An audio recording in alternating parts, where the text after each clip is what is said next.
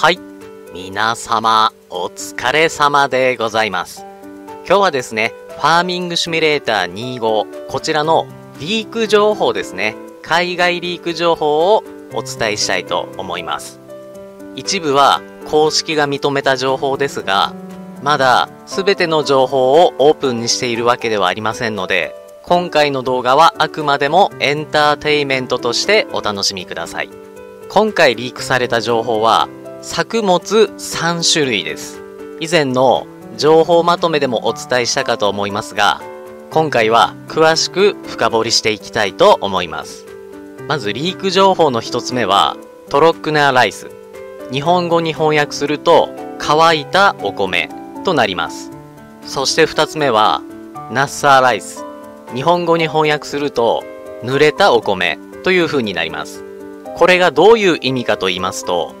田んぼに直接種もみをまく直葉栽培、いわゆる直まきですね。こちらとハウスで苗を育ててから田植えを行う移植栽培、これらを意味しております。ですので、先日公開されたトレーラーでは遺跡の車両で移植栽培をされていたことがわかります。そして3つ目はスピネイト、ほうれん草となります。こちらはまだあまり情報が出ておりませんので、続報を楽しみに待ちたいと思います。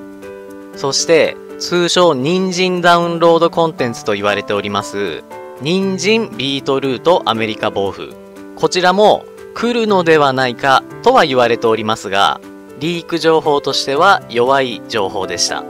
そしてなぜ本日の動画はバイクを乗っている動画から始まったかと言いますと、先日公開されたトレーラー、ムービーの中にアプリリアというブランドのバイクが映っておりました。私バイクにはあまり詳しくないので詳しくはわかりませんが、海外ユーザーの中ではアプリリアが来るぞという声が多く聞かれました。逆にクボタが来るぞという声はほとんど見かけませんでした。もしかしたらクボタが来るという情報は日本向けの情報で先行で公開されたのかもしれません。そしてこのアプリリアが来るということは、ファーミングシミュレーターのコミュニティマネージャーの方がインタビューでオートバイが出ますというふうに公式で話したので、今後はバイクメーカーも登場することが確定いたしました。ファーミングシミュレーター25の発表からまだ1週間ちょっとしか経っておりませんが、今後も情報は小出しで出てくると思いますので、その都度動画にしたいと思います。本日の動画は以上となります。